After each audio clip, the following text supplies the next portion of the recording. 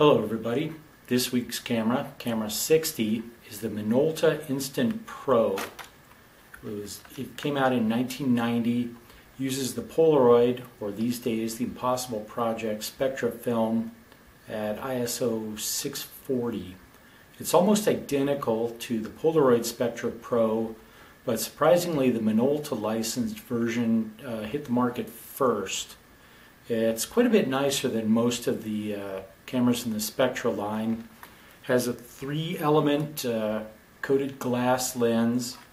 Shutter is from 1/245th to 6 seconds. That's an automatic mode.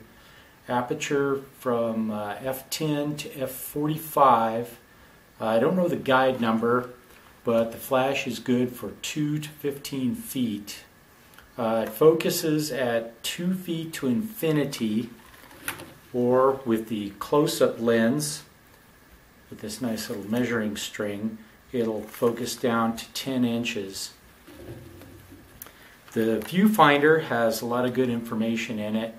It shows the actual distance according to the ultrasonic rangefinder, and with that and the yellow and green lights, it'll show you if you're too close, too far for the flash, or within the flash range, but you have the flash disabled via the control panel on the back.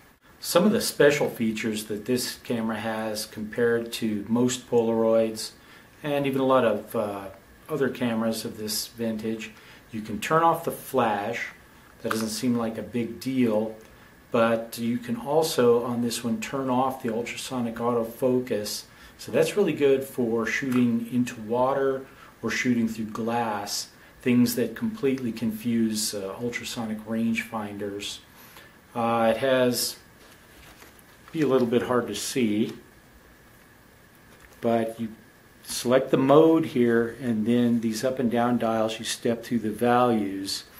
It'll do exposure compensation. I'm not sure how many steps. It has lighten and darken, and you can turn off the autofocus, set it to manual focus, and with those buttons you can program the distance. So it's kind of a zone focusing when you do that, but you program it in from 2 feet to 10 feet in 0.1 foot steps. After that it goes up to a half a foot, and then a foot, and beyond 24 feet it just works as infinity. It has program time exposures. Program time exposure from 1 second to 2 minutes. We're doing really long exposures, or it'll do manual up to 2 minutes.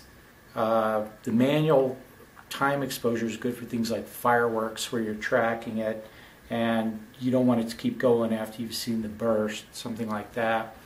Self timer, and this little red indicator lets you know that's going on for 12 seconds. Has a backlight setting for doing fill flash. It'll do sequential pictures. There's an automatic mode where it takes the first one in 12 seconds and then shots at 6-second intervals after that. Or you can program the interval up to 20 minutes between shots, and the only limitation is the number of exposures you have left in the film pack. It'll do multiple exposures. It's something I haven't played with, but I'm eager to try it. You can get up to 5 exposures on a single frame. That's pretty much it for this one. It's blast to shoot with. And a side note, I'm thinning the herd. Some of the cameras I've shot over the last couple of years for the 52 Cameras project. So check out my shop on Etsy. I'm letting most of them go for a song. I just want them to find a good home. So I'll keep shooting, and I'll see you then.